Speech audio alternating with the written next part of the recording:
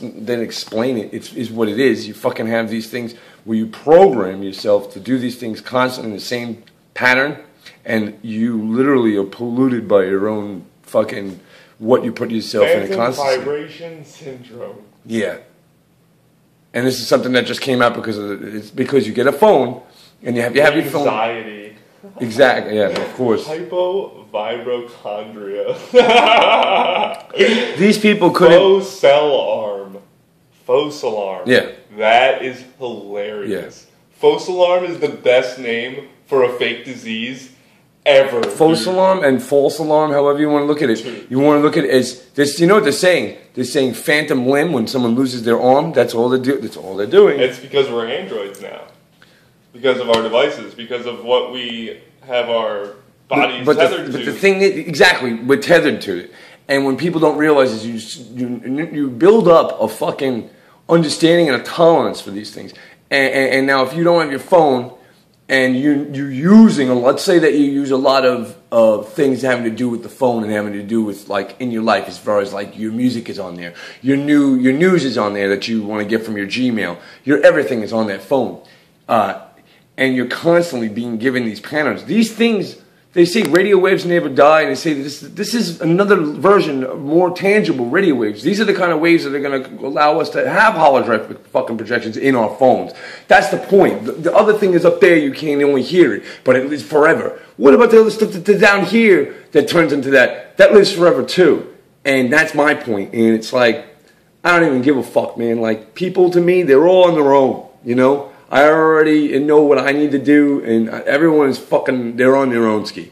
Because it's like, I look into this whole fucking, the view of this thing, and all I see is what we always talk about, whether it's the trickster or it's Nero and the concept behind the burning of Rome.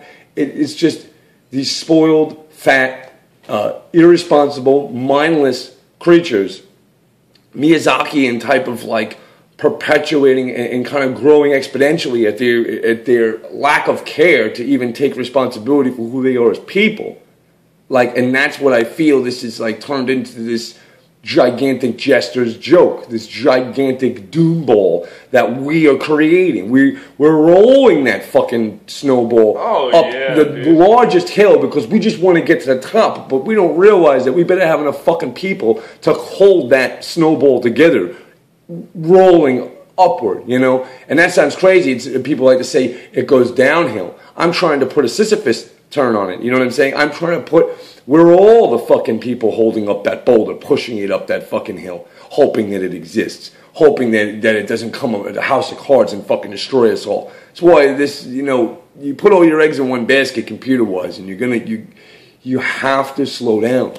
You know, everyone has to realize, okay, these things, phantom things, all these things, everything is going to computers. Everything's going to be going to the apps and all these, and all their kind of technology in conjunction. This Bitcoin is going to be a very positive thing for the computer people, but the artists in general, because eventually someone who's an artist, when I work with who I want to work with, I'm going to say, listen, I need to work with people who can harvest Bitcoins.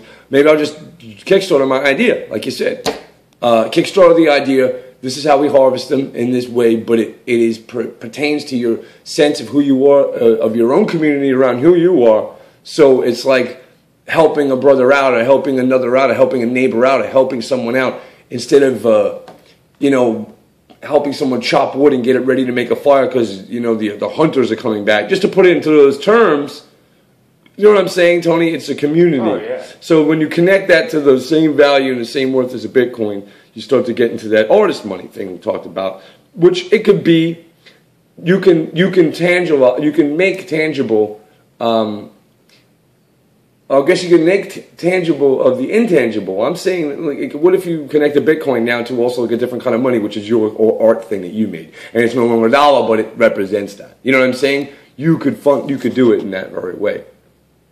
Just buy Bitcoin. You know what I'm saying? And then you let it. I guess you have it there to harvest it your own. And that tangible thing, I mean, that could be the gold, that could be the silver card that I had in that crazy out-of-body experience.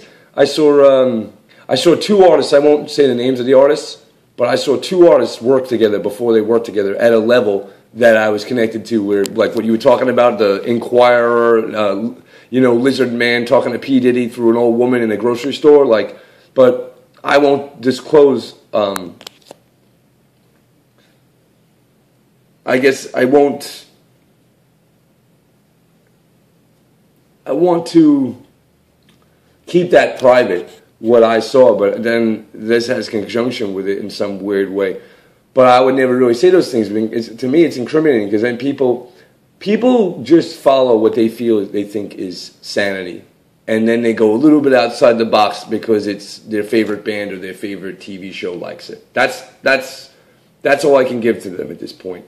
Artists have their own identities, and they're always fighting each other. So the popularity contest continues within the inner circle of the artists and the local musicians and all because everyone, ego-wise, are trying to kill, like they're trying to battle each other. And it goes back to, I want to fuck this one, and this one wants to fuck me, and we want to meet these people so we can fuck them. That's all people care about. And I mean, that's what it is. It's what it is. People are distracted. People are fucking lost.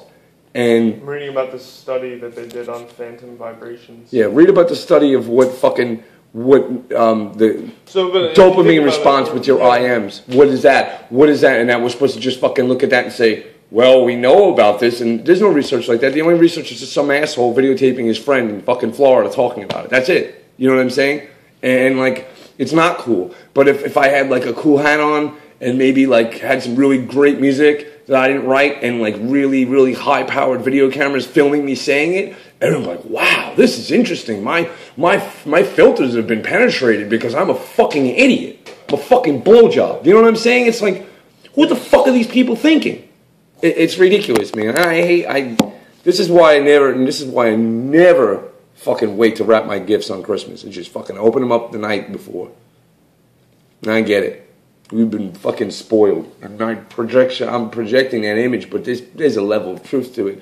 There's a level of truth to it. In a world where now all of a sudden these guys like, I just saw some guy shoot at the guy's dog in a video, and then I saw a video of a guy coming home. I'll show you on fucking on Facade Book or whatever, or propaganda pages, propaganda pages. Don't make another thing, propaganda pages. But no, look at it. This guy's totally right. You're looking for a lost child, but the dog is barking at you, and you're a cop, and it's going to try to bite you.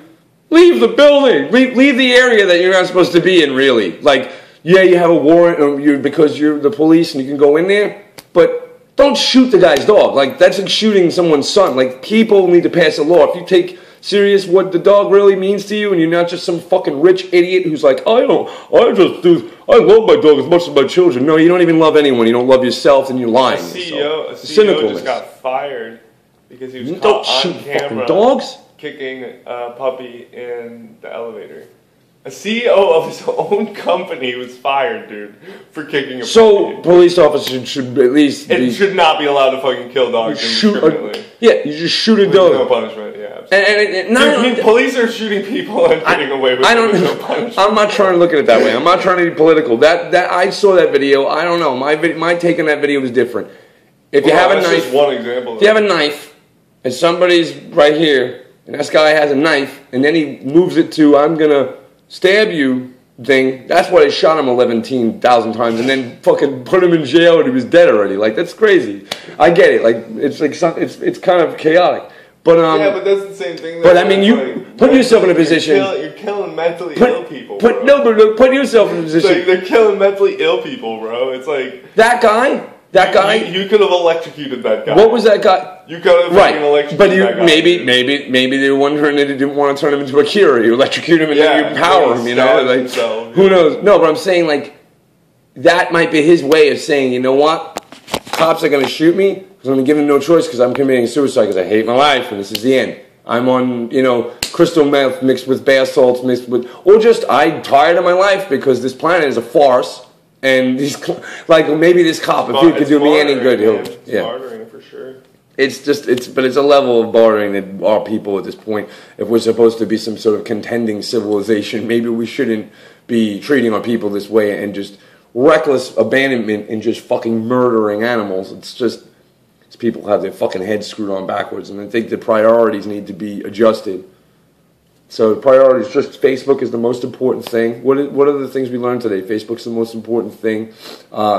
Start watching TV again. Buy Bitcoins if you have the money. Yeah, I guess if you're artsy-fartsy. Dude. But burn all your machines and burn all your papers and get rid of everything you've ever written personally and become a businessman and learn about how the business world works and, take things up one rung at a time, even if that rung is your fucking best friend's head or your best friend's girlfriend's head. Because now she gets you coffee. So that's still cool. But so just don't be an artist anymore. Become a really, really, really, really powerful businessman. Well, I think business and the arts. And when you get to that point of getting powerful business, you should give blowjobs out certain artists though they make advice. their business by just doing what they do anyways. I'm just saying that this you got Facebook, you got MySpace, you got all these other things, and people don't realize that everything needs to just go back to the tabletop computer. You need to get cool phones. Maybe you can project each other and you can see each other now instead of IMs. Now it's just like I can see the person or whatever. So your retard fucking distractory mind is satisfied. You're satiated, fucking gluttonous fat tick pig that needs all this attention. You know what I'm saying? And I'm trying to make it worse. An app I'm making is like, when not joining Rome, why not get involved with contributing to it in some way, because eventually it needs to become the fucking, everything has to be the pet rock, and you know what I mean, and be as reliable as sliced bread. If there's only abundance and there's only possibilities, then every information and idea that can be used and harnessed could be used for good and used to help the people move forward.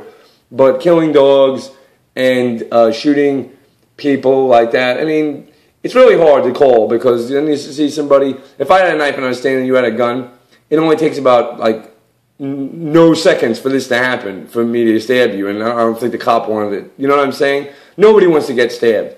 It's like you may be told in the job, nobody wants to get hurt, but they shot him a lot. It was kind of like, sounded like fucking the Civil War, like when all the guns go off at once and they shoot at that line that is ready to take the fall. Who knows? I personally, when I saw the video, I was a little upset. But regardless, I just thought it was a suicide. I thought he decided he was done. And is that the big case that everyone's talking about too? No. That was an aftermath case. See, it's crazy. The world is just in such a. It seems like it happens because of the internet. That's why I think people need to really think about how they're projecting and what they're projecting. And I think that being conspirative-ish is fun, because well, it's also just honest. Yeah. It's been going on. It's honest. Going on forever. It's very honest. How did they kill Caesar, man? I don't know. All I know because they got together and they're like, "Yo, let's kill Caesar." Yeah, of course. It was a business decision, dude. All one thing, like, we gotta do this. And the thing about, I mean, I consider Nero like a fool, but that's just me. Oh yeah, Nero was a fool, man. But that wasn't Caesar. No, I know, but I'm thinking of all of those things. Like what comes? You see what comes first. First, it's the jesters and the jokers telling their kings, do this, don't do this, and they're developing their own society government, this underworld government. They already, every jester isn't connected to each other. We should make a movie about that. All the fools connected to all the kingdoms. That's part of Sons of the Time Machine. I mean, it could be. It entirely could be. It would be. I mean, ever since you and I met, we get on one ideas. Like I wanted to make Alien Werewolf Pizza Parlor, which I put on one of our things on the show. But one of the Alien Werewolf Pizza Parlor, and you had your idea with that was similar, and then we had similarities. But yeah, I think that Sons of the Time Machine would definitely show that, would definitely touch on that realm, because it's a sick, fucking crazy way of birthing the events as far as everything that's taking place from now past that point, when you realize that, and to see that it started that long ago, and it even started even longer ago than even that in another way. And they would almost say that would be the cave. That's why Open Sesame opens the cave. There's a secret word to open the cave to get back in, not to leave. That's what I feel it is. If you can leave the cave, you know. I don't know. I mean, that's